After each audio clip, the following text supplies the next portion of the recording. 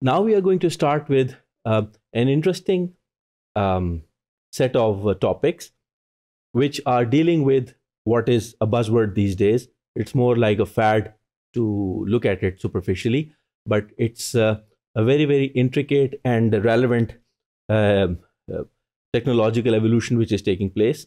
That is IoT. Everyone's talking about IoT.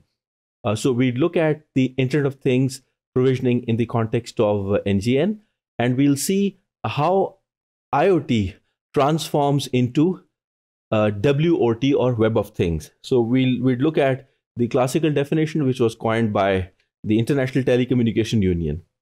So ITUT defined the Internet of Things as a very interesting concept. So ITUT states that Internet of Things is a global infrastructure for the information society, which is the web users world over, to enable advanced service provisioning by interconnecting the physical world with the cyber world. So it's sometimes also known as cyber physical system. So the beauty about ITUT standardization of IoT definition is that it emphasizes on standardization, which is certainly going to be in line with the contemporary evolution and advancements of information and communication technologies. So extending or building on to the definition of IoT, Web of Things is the merger of web with IoT, because IoT in itself is connectivity of things.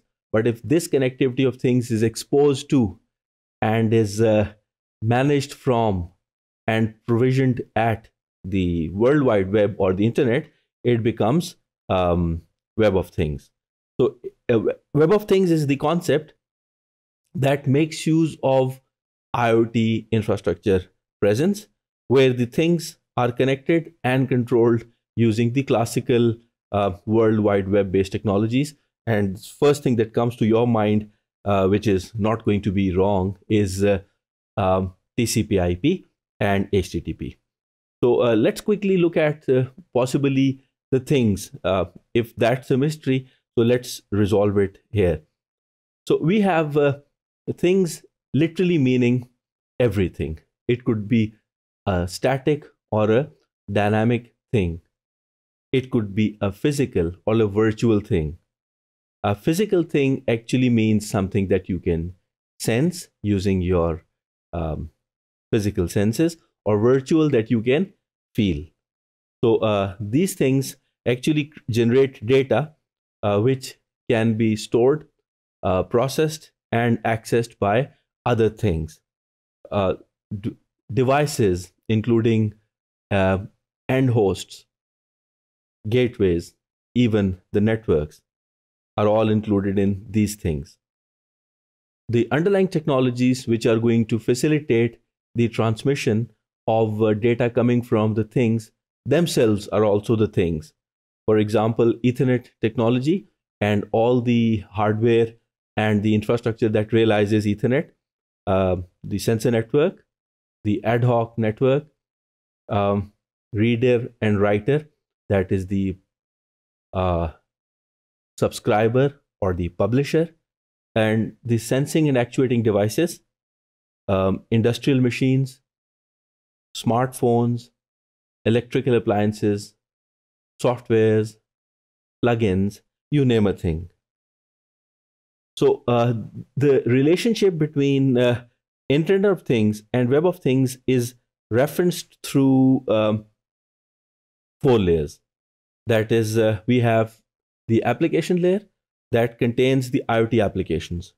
If these applications are working at their own in a proprietary setting, it is IoT. But if it is published on HTTP, it becomes WOT. Then at the second layer, we've got service support and application support layer. So here we have the underlying infrastructure that allows us to have the data processed, stored, retrieved, read, transmitted. Then we have the network layer. This includes the transport and access technologies, resource and admission control, authentication, authorization, and access mechanisms, and of course, the mobility management. Lastly, we've got the device layer itself, which comprises devices and the connectivity of the devices to each other and to the network through certain intermediaries. These intermediaries are known as the gateways. So the connectivity could be direct or indirect or even ad hoc, that is on the fly. And then the device layer also addresses the support for multiple underlying technologies, each having its own exposed interface, for instance, Wi-Fi, Bluetooth, etc., etc.